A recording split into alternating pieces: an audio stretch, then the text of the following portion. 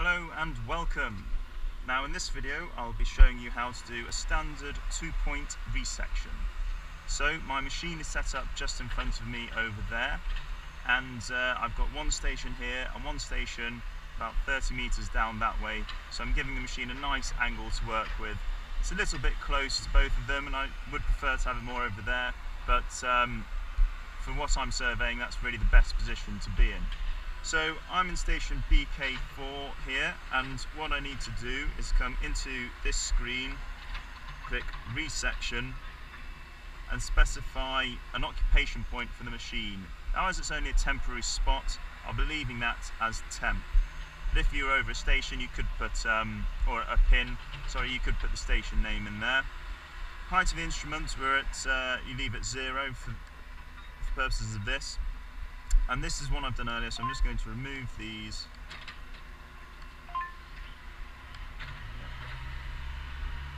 And what we have to do now is, typically you'd have a blank screen here and you'll click Add, and station we're on is BK4, so the point here is BK4.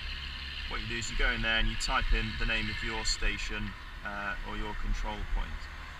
You click that, and then you have to enter the height of the receiver, which is the prism, so the total station can work out how high it is off the station, and then how high the actual machine is itself. So that's at 1.5 there, and we're at 1.5 in there as well.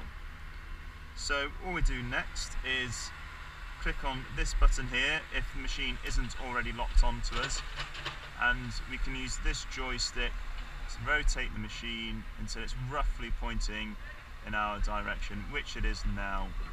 You might be able to see the flashing green light. And then all you have to do is click on that lock button, and the machine will then search for the prism, and when it's found it, it'll lock on and remain locked on. And you'll know it's locked on when these three lines appear here and the digits are changing as you move the prism. So next, all you have to do is steady the pole.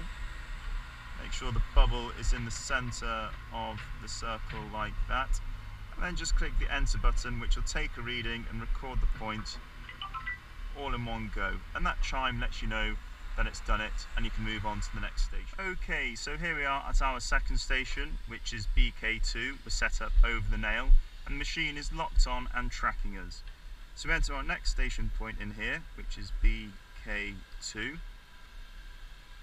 And the points for these are already stored in this machine. Height of the receiver, well, we don't have to change it because the machine can still see us, so we can leave that at 1.5 and make sure that 1.5 is still in there. And then it's as simple as lining up the bubble in the hole again and clicking enter. Now with that, you might have seen that I just sort of went out as I pressed enter, and so because of that we have a standard deviation error of 2 mm on the easting, 2 mm on the northing and 1 on the height. Now if we want to reduce that error, we can remeasure a point, so we'll click on BK2 and go on and remeasure. Make sure we're just set up right over the pin, yep. And then steady the prism, and when we're ready, click enter. And we've not been able to reduce the error anymore there, so we'll just have one more go at that.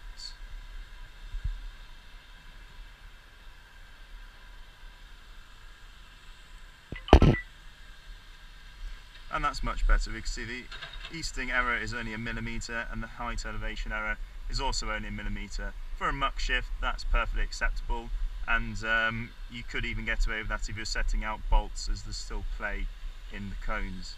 Okay, so when we've done that, we can click on accept, and we'll just change the point again to temp, because we won't be resetting up over this spot because we don't know exactly where it is, and we just click save.